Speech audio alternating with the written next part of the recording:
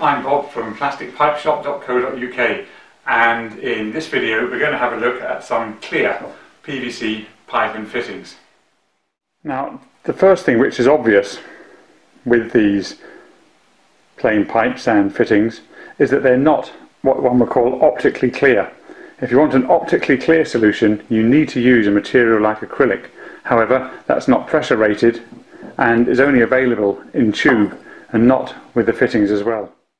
The clear fittings are only available in imperial sizes, so inch sizes, whereas the pipe is available in clear and in inch sizes as well.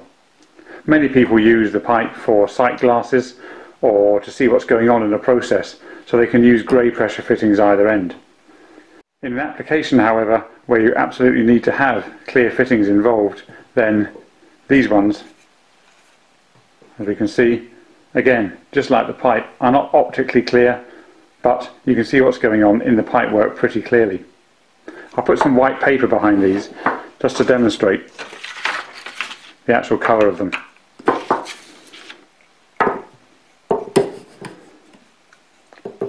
So, as we can see from here, there's a slight blue or grey tinge to the fittings. And the blue or grey tinge is also slightly variable between the fittings and between the pipe. I'll turn the light down a bit here so maybe we can get a better view of them. When we're gluing a clear pipe into a clear fitting, obviously we're then increasing the thickness of plastic, and because it's not optically clear, we're going to get a darker section. The glue itself dries clear inside. There are only a limited number of fittings available in clear PVC. There are elbows, T's, reducing bushes, end caps, and also some threaded fittings.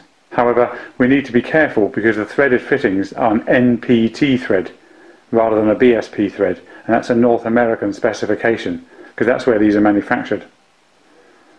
We do on our website www.plasticpipeshop.co.uk also supply industrial grey PVC plastic pipe systems with NPT threads because we import from North America as well. The pipe itself is available generally in two different pressure ratings for different sizes. As we can see here, here's a high pressure 1-inch pipe, so the wall thickness is quite big, and here's a low pressure. This is a 63mm diameter pipe, so we have a very thin wall on it.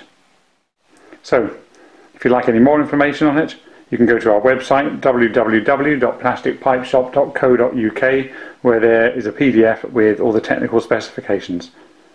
Thanks for watching. Bye.